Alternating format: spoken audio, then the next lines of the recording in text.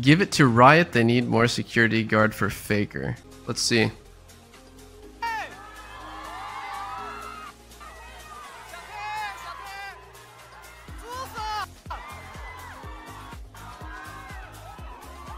Damn.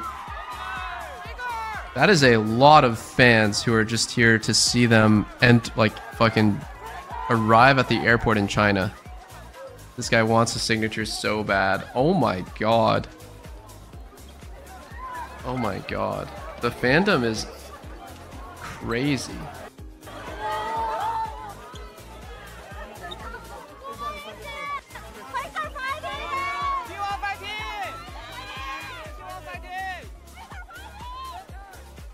I know someone who waited 8 hours at the airport who wanted to see their favorite K-pop artist. Actually insane. I have a story about this actually. I'll tell it right after this video.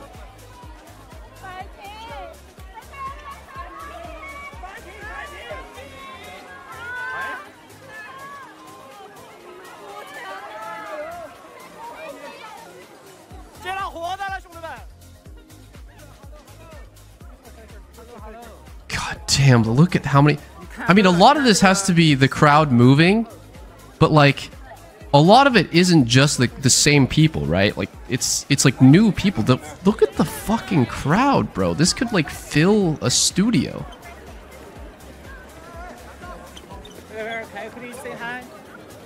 Oh my god.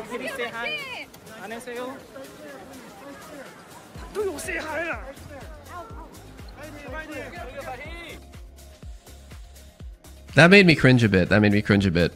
I feel like one of the last things that a human being, and you gotta remember, guys, it's human beings. Even though, you know, to you they are like gods of this game or your hobby or whatever you're passionate about. A human being, after a long day of travel, one of the last things they want to do is get 100 cameras pointed in their face, yelled at, and asked to say hi to the camera. Like, that's just common sense. But yeah, my story about this is in 2017, we went to Wuhan for Worlds, and this is the roster with me, Bjergsen, Biofrost, Hanser, and Sven. Yeah, I'm thinking back to it. It is. And we went to the airport, and there was these like, I think 2, maybe 3 Chinese fangirls that were just waiting at the airport. And you know, we're obviously trying to be nice and just say, oh, thanks. And they brought us some gifts. They brought us some like Chinese beef jerky and like snacks and stuff. And I asked them like, how did you know when we were going to be here? Because we took it pretty seriously. We didn't actually tweet out when we were going to when we were going to arrive in Wuhan, right? We're not like giving everyone our fucking flight information. And I think one of them said something along the lines of, we just came here like every day for a few days. And I was like, what the fuck?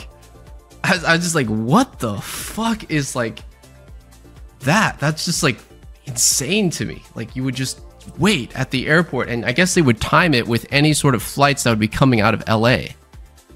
Yeah. And it was all for this, guys. It was all for 2 minutes, basically, of us taking pictures, taking autographs with them, accepting their gifts, and then we're on our merry way, like we're taking the bus to our hotel. And I was just amazed. I can't remember exactly if it was just like one day or if it was a few days, but like, I just thought that was crazy that they would just kind of like randomly be at the airport for that. I probably made their life. Yeah, I mean, I think about that too. It's like, I don't really have anyone that I would like fanboy over. I think probably the one person in the world where I would feel a little bit starstruck if I was next to is Arnold Schwarzenegger. I can't really think of anyone else who has been like a really big inspiration to me, who's like a celebrity and not just like a peer of mine. But anyways, like I always think about that, like for them, it made their week that we were nice to them. It made their week that we took the time to not just give them an autograph, but, you know, say like, Happy New Year, or Happy Birthday, or I wish you the best. You know, it's like, just like the little tiny extra 10% extra credit that you do is like really important to them. I simmed over Uzi super bad, but I met Uzi multiple times. I don't feel starstruck around him at all. I would never camp for Arnold Schwarzenegger. I don't really have that sort of like fan, like, you know, I don't really put anyone on a pedestal like that.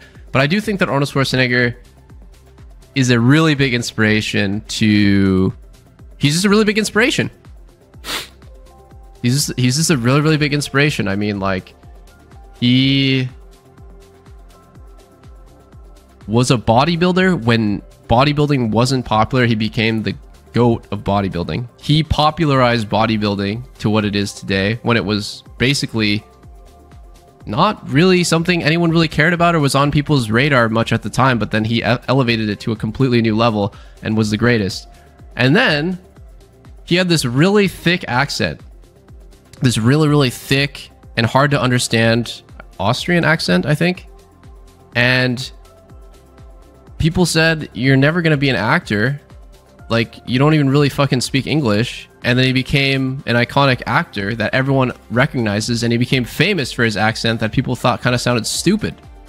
And then they said, well, you're never going to be a politician because all you do, you're just a big musclehead, you're a meathead and an actor. What do you know about politics? And then he became the governor. So I think like that kind of story is kind of crazy because like against all odds, he was just able to like achieve his dreams, like set a goal and achieve it and achieve it and achieve it. And it's like, it's not just like a little goal. It's like, he wasn't just like a fucking unknown, like actor or like an unknown bodybuilder and like an unknown politician. Like he actually, you know, in all three of them, he kind of hit a home run. I think that's cool. So that's why for me, he's like inspiration.